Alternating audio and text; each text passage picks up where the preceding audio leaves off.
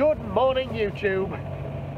We are just off Hayling Island Sailing Club and the entrance to Chichester Harbour, and today we're going to go east, well northeast, up the various channels around into Chichester Marina. So this is the main route that people will take. It's also the route to three decent anchorages, and we'll point them out as we go. Chichester Harbour is a large natural harbour to the southwest of the city of Chichester on the south coast of England.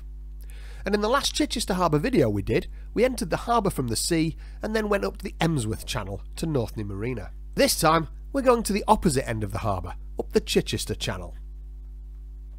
We'll pass by three excellent anchorages, East Head, Pilsey and Chalkdock Point, before finishing up in the top right hand corner at Chichester Marina. The first challenge is to pass safely round the three green lateral buoys to starboard. These mark the edge of the Winner, which is a gravel and stone bar that sits in the easterly two-thirds of the harbour mouth and at many states of the tide is not visible. But pass this way at low water and it's easy to see the danger of getting this wrong. The Stocker, which is the first port hand mark, looks from a distance as if it's part of the route round the bar, and care has to be taken not to get confused. But once the route's opened up, you can clearly see the way and shape a course for the Chichester Channel.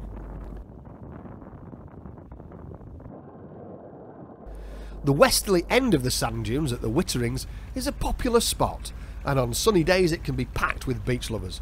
But here, at the western tip of the dunes, it's a long hike from the nearest car park, so this beach is used more exclusively for those arriving by boat.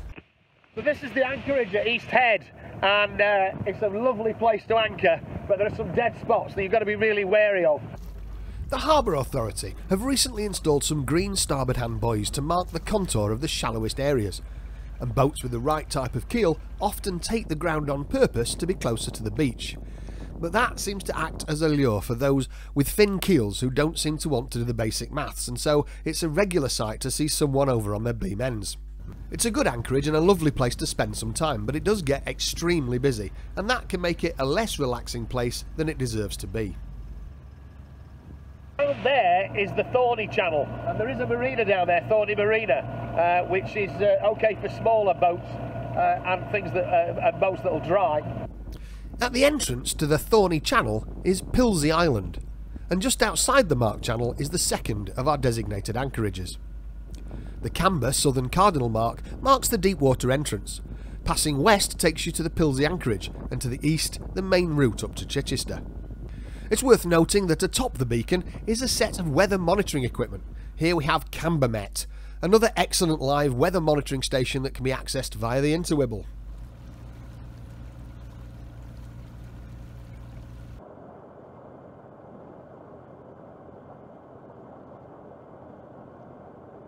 So that's Chalkdock Point, and there's a good anchorage just round here. This is the last of the three anchorage areas, and this one is often the quietest. No beach here, but if you have a dinghy with an engine or feel competent rowing a fair distance, you can get up to Itchenor. As we continue east, the channel starts to funnel towards what can be another confusing array of buoyage and moored boats. As we're going east on the Chichester Channel, we have to find the clear route between the many moorings.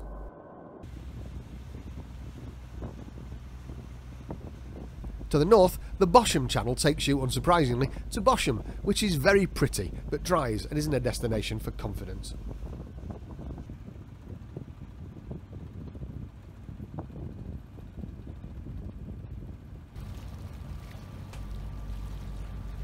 If we keep an eye out to starboard for the green buoy named Fairway, and on the port side, the south cardinal called Deep End, then, despite the dense cluster of moored boats, eventually you'll be able to pick your way through to a more obvious channel.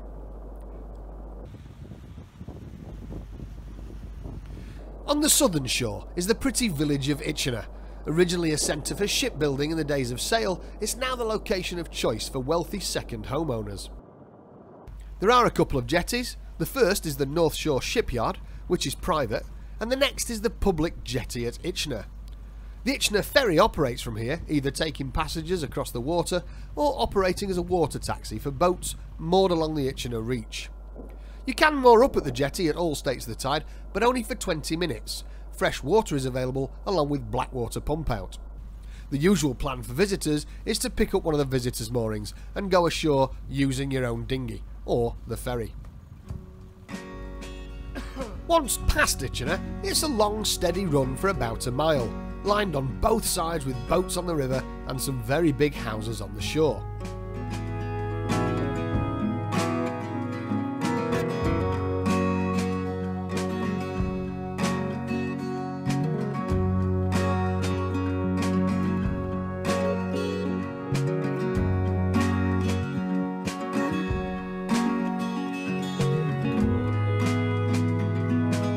So once the row of moorings has finished, you're then presented with quite a large pool of water.